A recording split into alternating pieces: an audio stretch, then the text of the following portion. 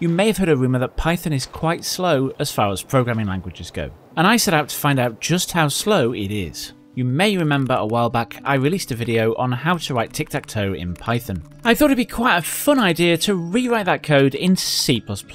I would have used C, but the Python code uses classes and I didn't want to go to complete straight code because that wouldn't be a fair comparison. I suspect that classes are substantially slower than straight C code. But the results of this little test were staggering.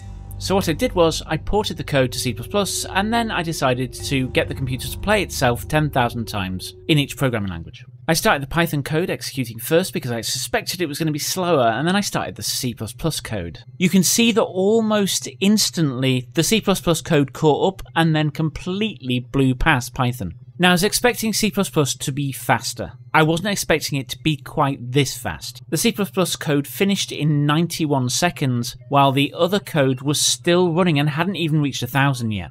Some considerable time later, the Python code did eventually finish running. It took 995.863 seconds. This means that the C++ code was 10.94 times faster than the original Python code.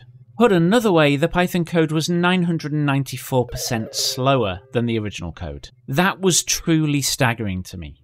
Now you may be asking, if Python is so slow, why is it one of the most popular programming languages in the world? And two, why do companies still use it to program in? Well, execution speed is just one side of the story. There's also development speed, and development speed in Python is way faster. So first off, let's look at the actual number of lines of code I had to program in Python. It was a total of 254 lines of code made up the tic-tac-toe game. If we now look at the C++ code, and this includes everything I had to do, we're up to 461 lines of code. Now this includes things like JSON setup files and CMake files. CMake is basically the way that you get your programs to compile in order to run them. So it's not really the program's code, but you still have to do it if you want your program to compile. So you have to write approximately 80% more code if you're a C++ developer versus a Python developer. And not all lines of code are developed equal.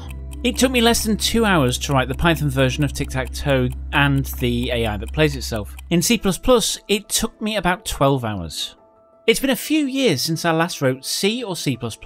So you can imagine I'm a little bit rusty and I can probably shave a third of time off there. But it would still take me 4 times longer to code something like tic-tac-toe than it would in Python. And not all that is code time, some of it is debugging. For instance, I cannot create a for loop in Python that can overflow. I could do a while loop that would overflow, but I would get a subscript out of range error or something like that. In C or C++, if I'm looping over an array of characters, it will actually loop out at the end without giving me an error. In fact, the first thing I know about an error is I've got some weird character printed on my screen. Must be an overflow. Go and find it. And that's just one of the reasons that Python is slower. Each time you go around your loop, something is checking to make sure you don't overflow that array. And guardrails, the things that protect us from doing silly things, come at a cost. That's another example of guardrails. Let's just look at variables. In C++, we tell a variable exactly what type we want that variable to be. In this case, an integer. In Python, we do no such thing, and that's because Python is dynamically typed. We can change this to a string anytime we want. But this flexibility comes at a cost. If we were to change this to a string and then add an integer to it, it could crash. So to prevent that, Python has to check that the value is still an integer before it lets us add to it. Add to that Python actually has no machine native way of storing an integer. In fact, when we create one, it's not creating an integer at all, it's creating an object that represents the integer. On top of that, it's immutable, so if I want to add a number to it, I actually come up with a completely different object. Fundamentally, Python is easier to use because our code is abstracted further away from the hardware of the machine. This means we have to care about less detail and therefore we can code much faster. Wonder why companies still love to hire people to do Python? Because you can code way faster than you can in C++ or C. The quicker you finish stuff, the more you can move on to something else, and therefore the cheaper the product you're creating is. There is one other large difference between how C++ and Python actually runs. First off, C++ code is not run on the machine directly. Instead, it's compiled to machine code. That creates the executable I ran, and that is what runs really fast. The whole program is in machine code from start to finish. And the compiler can do all kinds of weird and wonderful magic to make it more efficient on your particular CPU. And this takes us to another point. Not all Python implementations are the same. The implementation of Python I'm most familiar with is CPython. There are many different variations. One example of this is PyPy. This is another Python engine that uses just-in-time compilation, so it can achieve much faster speeds.